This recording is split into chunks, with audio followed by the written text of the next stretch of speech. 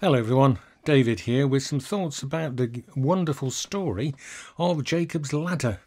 Now it's a really familiar story, of course, and it has its background, its genesis in the promise that God gives to Abraham, that Abraham and his family will be a blessing to the whole earth. And that promise moves through the family. It's how it has its outworking. It cascades down the generations. And so Isaac embodies that promise himself, and then his two sons, Esau and Jacob, his two twin sons, not identical of course, they're the next generation to take the promise on, and that's where it all goes wrong. And in this story, and in this moment, it looks as though it's going to be impossible to move forward with God's promise because Jacob has deceived his father Isaac. Isaac is old, his sight's not good, and Jacob's elder twin Esau, by right, deserves Jacob's blessing and inheritance. And of course, as we know, at the instigation of his mum Rebecca, Jacob tricks Isaac into giving him the blessing instead. And when this all comes to light, Esau, his brother, is absolutely furious and promises to get revenge, promises to kill Jacob. And so Jacob is sent off by his mum and his dad to go and find a wife in Haran.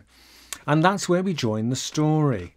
So there's been epic deceit, there's been a complete failure on Jacob's part to uphold the morality that God wants. And as he makes this journey, we join him at the end of the first day. And you wonder what's going through his mind. So many things, you think, as he lays down to sleep. He's not got a tent, he's not even got a bedroll. He takes a stone from the side of where he is, just picks it up, puts it down and puts his head on it, and that's his pillow. And it's a really bleak moment. And as he goes to sleep, you can imagine all the sorts of fears and anxieties that are playing on his mind, as they would play on ours. He's probably welcomed sleep and dreads the morning, dreads waking up, to have to face who he is and what he's done and the implications of all of that. So the story, we join it at this pivotal moment, not just for Jacob, but for God's promise and God's intention. And it seems to me that God intervenes. God speaks into the heart of Jacob's fear and his dread, into the heart of his dislocation and disconnection from his own family and from God's promise and from all that his grandfather Abraham stands for and was hoping to achieve, the blessing of all nations. God speaks into that in a dream. Now, you could argue that this is just Jacob's psyche wrestling and putting things together, but I don't think that's right. I think in this moment of his lostness, God takes the initiative and God reaches out to Jacob in this dream because the dream speaks right into his fears. So Jacob feels himself to be disconnected, lost, and he has this vision of a ladder of light reaching up and down from heaven to where he is, and angels of God going up and down all the time, continually. I think that's a really beautiful image because it speaks right into God's response. What God wants Jacob to know is that he's still with him, would never leave him, and that God's purpose is still at work. The angels coming and going, up and down from heaven to earth. God's purpose is vibrant and alive, and what's more, it's right there where he is sleeping. And so Jacob wakes up, and it's that moment of waking when we put things together in our own minds, when our imaginations are particularly open, I think, that we now find him putting two and two together and making sense of his dream and doing it powerfully. Because he exclaims that God is in this place and I didn't know it. And that begs all sorts of questions about, well, what place are we talking about? Because this is more than just a lesson in geography. Yes, he has discovered that in this place of dislocation, actually, God is there. God is everywhere. God is at work. God's purpose embraces and surrounds us. But it's more than that. In this place, I think, also points to his inner identity of who he is at the very core of his being. And Jacob is saying to himself, echoing God's dream promise to him, that God is there at the very core of his being too. God has not left him, even though Jacob has walked away. The place he's gone to in his shame and guilt, God is reaching down right there too. So it's an epic story of hope and of identity. God reaffirms Jacob's identity, reaffirms the promise, working through from his grandfather and his father, cascading down the generations to him. He's not lost it. God doesn't give up on Jacob, and he doesn't give up on us either. God is intentionally, in this moment of great peril, reaching deep into Jacob's soul to waken him, to enliven him, to energize him once more, to step forward on the pathway of hope and promise. That matters more than anything to Jacob, and it's the gift God gives him. So let's examine this as we look at the text. What Jacob needs to hear is fascinating, because as we see what God says to him, we'll unpack that very need. And the first thing is really important. God says, I am the Lord. So let's just think about that. In the midst of all the turmoil and all the trouble that he's in, one thing he needs to know, that God has the situation in hand and that God is God. I am the Lord, says God to Jacob in the dream. And that's the most important statement of all, I think, is that Jacob is putting all of himself into God's hands in this dream. At least God is encouraging him to see himself held by God, who is the Lord, the God of creation, of everything that is, as the Bible says to us. God is the God in whom we live and move and have our being. And the most important thing is that Jacob holds on to that fact, that God is God. And that's true for all of us too. Naturally enough, of course, in this time of lockdown, we just need to trust that God is God. God is the Lord. Remember that fact and hold to that rock. And then God reminds Jacob of the promise. He says, the God of Abraham, your father, the God of Isaac. That's important too. The promise is in a line unbroken to him, and he needs to hold fast to that God is being faithful to God's promise.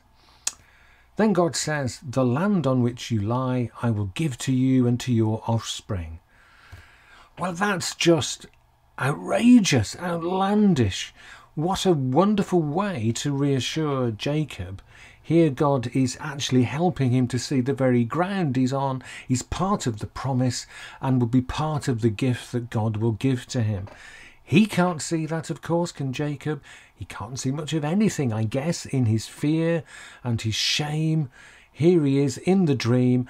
Not only is he reminded that God is God and that the promise is real through the generations to him, God is faithful and God is going to give the gift of land not only to him but to his offspring.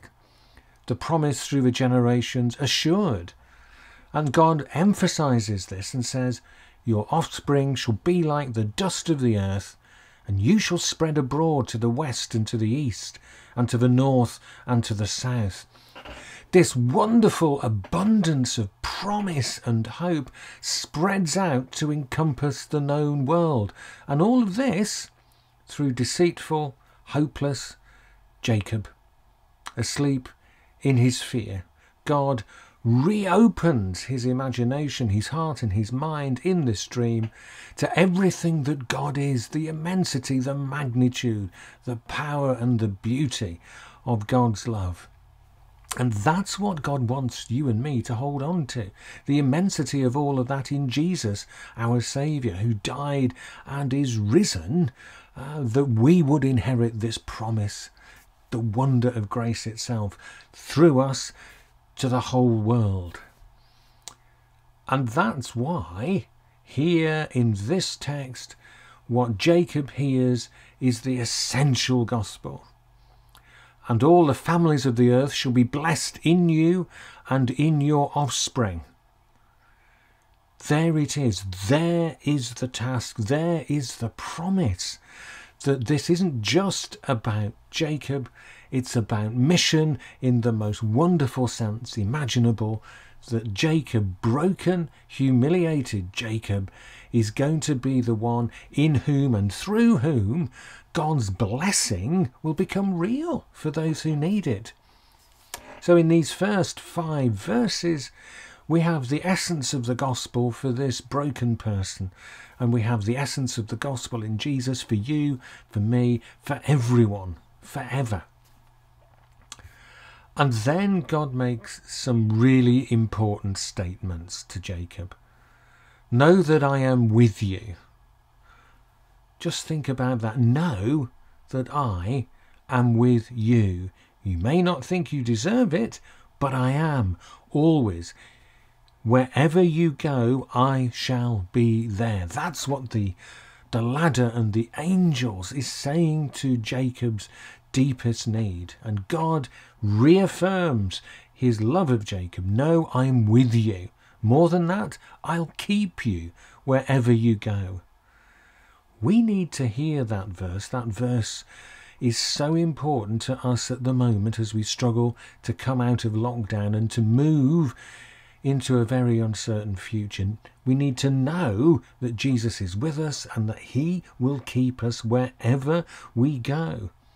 And not only that, Jacob understands in this dream God saying to him, I will bring you back to this land.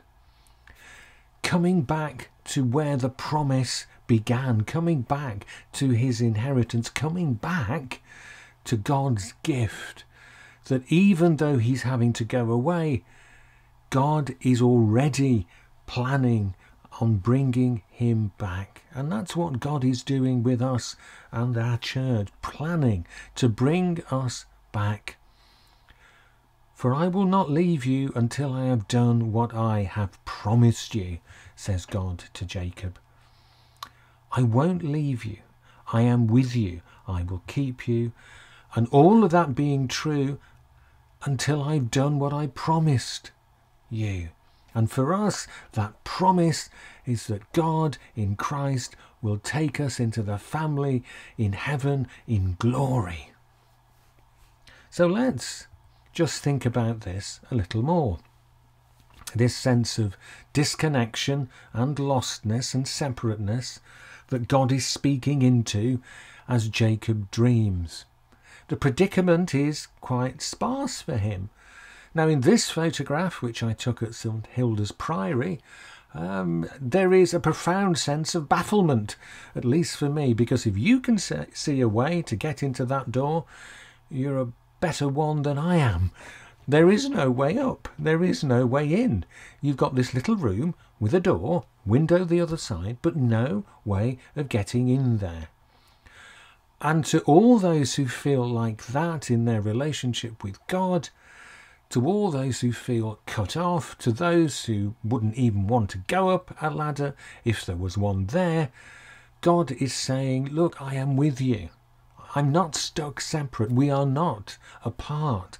I'm always there. I'm always reaching out. I have a plan and a promise for you. Believe and have hope. This is one of my favourite sculptures ever, I think.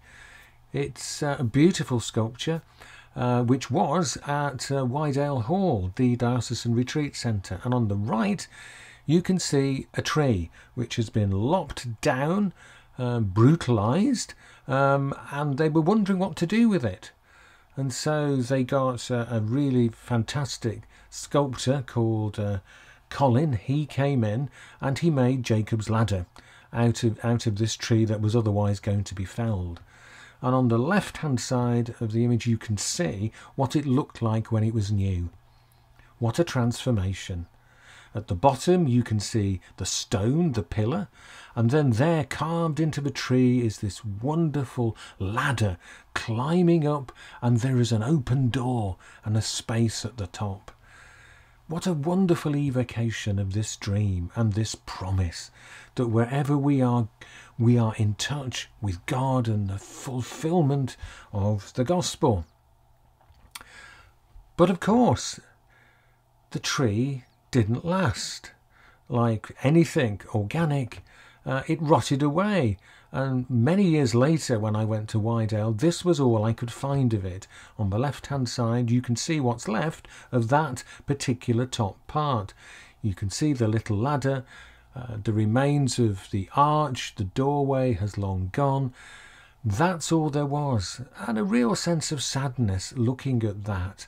A real sense of loss. And maybe that's how many of us feel as we look at what we once had as church and how we worshipped, and as we try and take all of that on board and look to the future, it all seems so far away, so difficult to return to.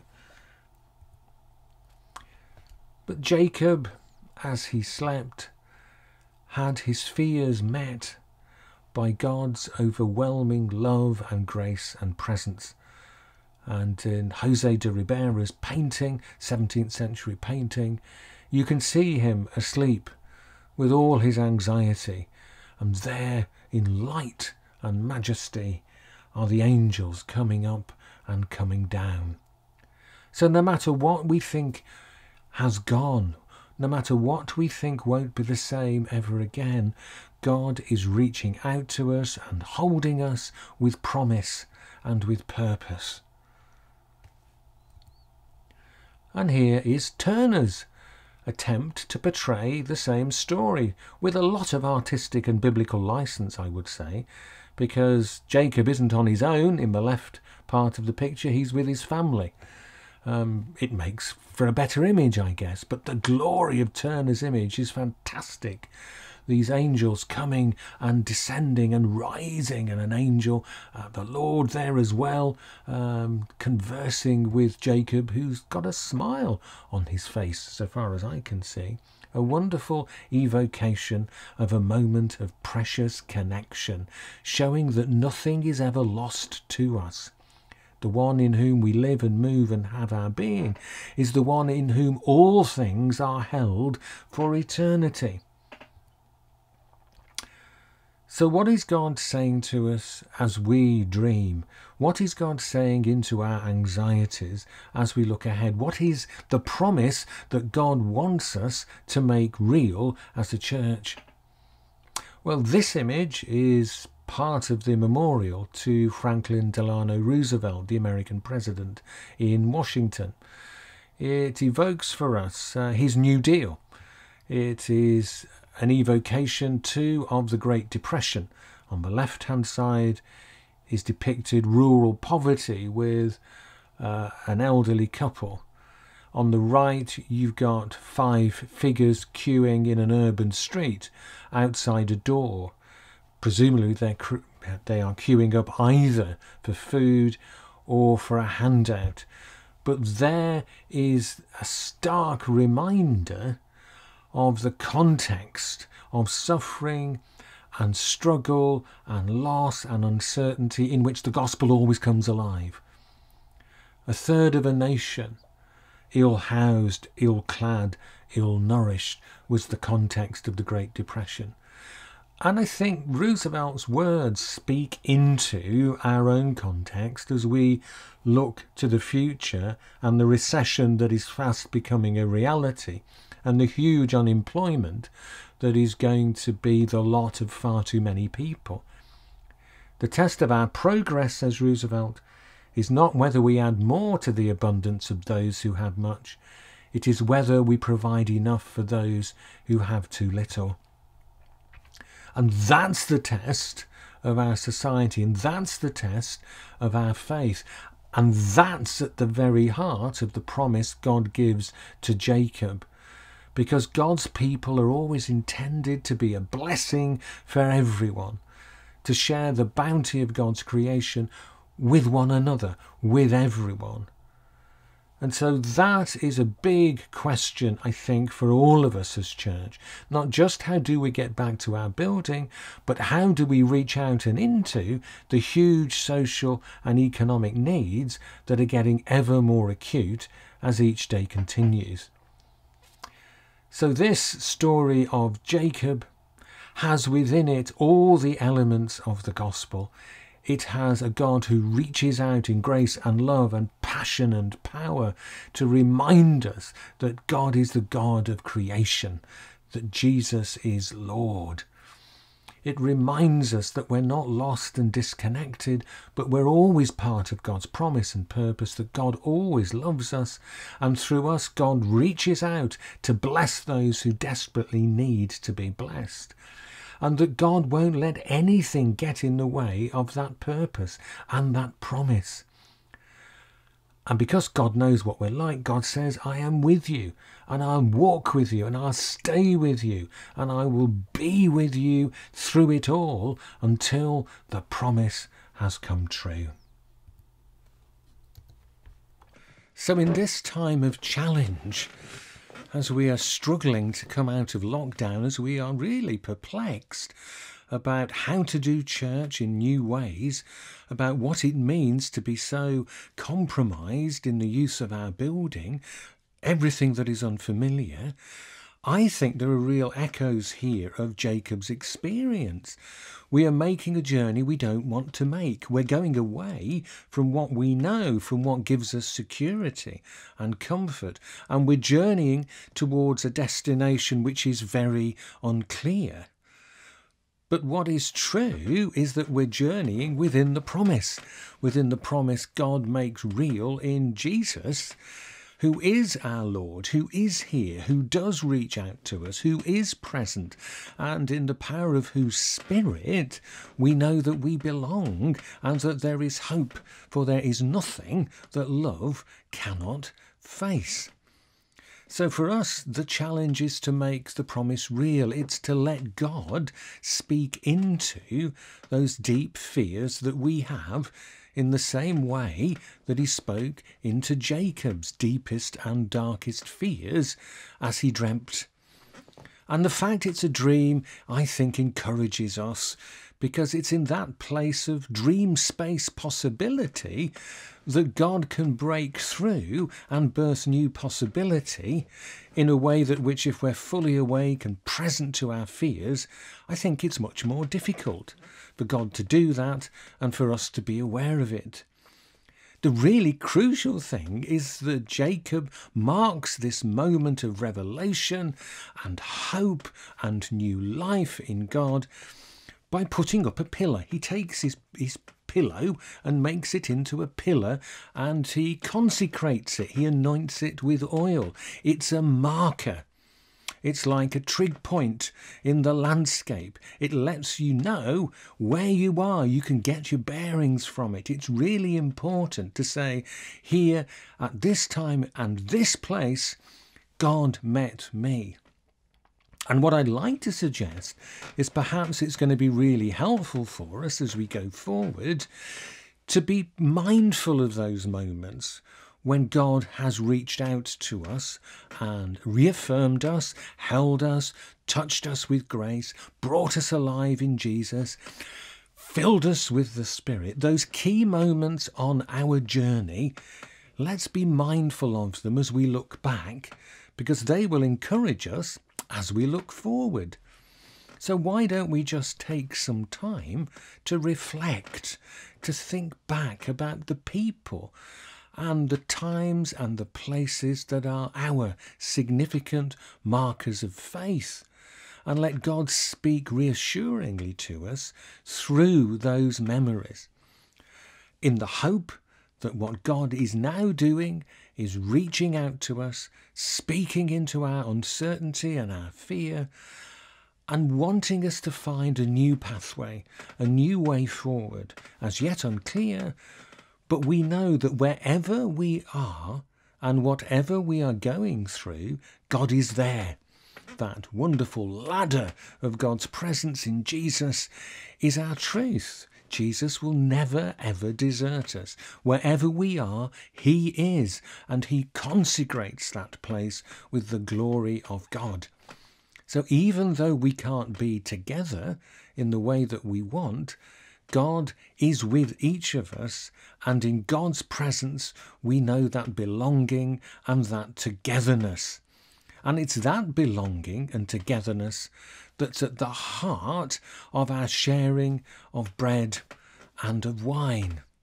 We remember, we look back to that significant moment when Jesus broke bread and shared wine the night before he was executed.